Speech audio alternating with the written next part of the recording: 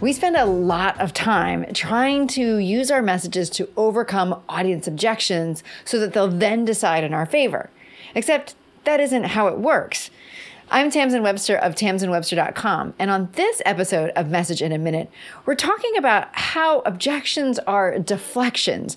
Deflections from a harder question that someone is struggling to answer, like, how does this actually work and why is that the right way for something to work? Or from an uncomfortable answer that they have to the question of your idea. Something along the lines of, does this really align with what I want and believe about the world or about you? Now, as long as the story makes sense, what somebody's telling themselves, then the decision will make sense.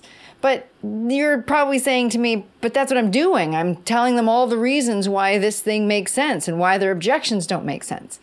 Except you're coming at it from the perspective of someone who has already been convinced that that idea is the right one. So if you really want to overcome objections and actually keep the objections from arising in the first place, build the skeptic's story. Build the story that someone who isn't convinced about your idea would tell themselves and would come to the conclusion that your idea is the right one. To do that, they need to not only understand the why behind your what. Why are you producing this thing? Why does the idea exist in the first place? But the why behind your how you arrived at that idea. Because it's that, the why behind your how, that tells people not only exactly how your idea works, but whether or not it aligns with how they see the world and what they believe. And it's that kind of alignment that creates the decision that takes the objections out of the picture entirely.